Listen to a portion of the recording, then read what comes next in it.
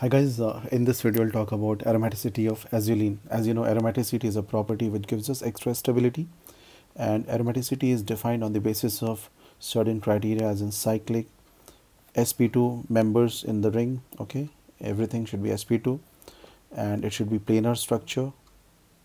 It should have complete conjugation throughout the ring, and most importantly it should follow Huckel's rule.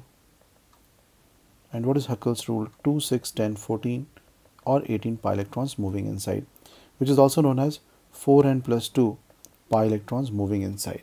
So this is the fundamental of aromaticity we know. Now we apply these things to azulene and check whether this will show or not. So azulene, which is having this kind of structure of 7 members and 5 members ring.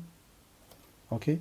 Now if azulene is drawn in this format where there is a negative charge here and double bond and double bond and double bond and a plus charge here and double bond like this, this is not going to show any aromatic behavior. Whereas if you just modify the structure and draw it like this, exchange the positions plus and minus, look at this, then this compound is considered aromatic. What is meaning of this discussion?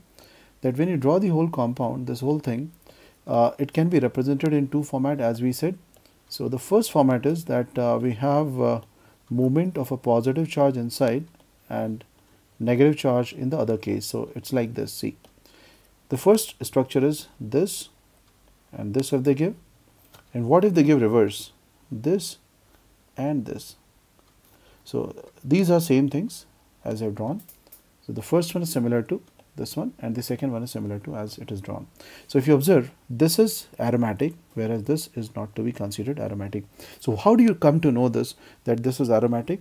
So see, if you check this structure, there's a double bond here, and if we draw the bond movements in this structure, we can say this will move like this, plus charge can appear here, next time this will move, then plus charge will reach here, next time this can move, then plus charge can reach here, like that. It can keep on moving. Similarly, if you see the other ring, negative moves here, so then what will happen? The double bond can come and move here. The next time this negative moves here, so the double bond can come here, like that. It is also stable. Or if you have doubt, you can revise that if you draw separately 7-membered ring like this,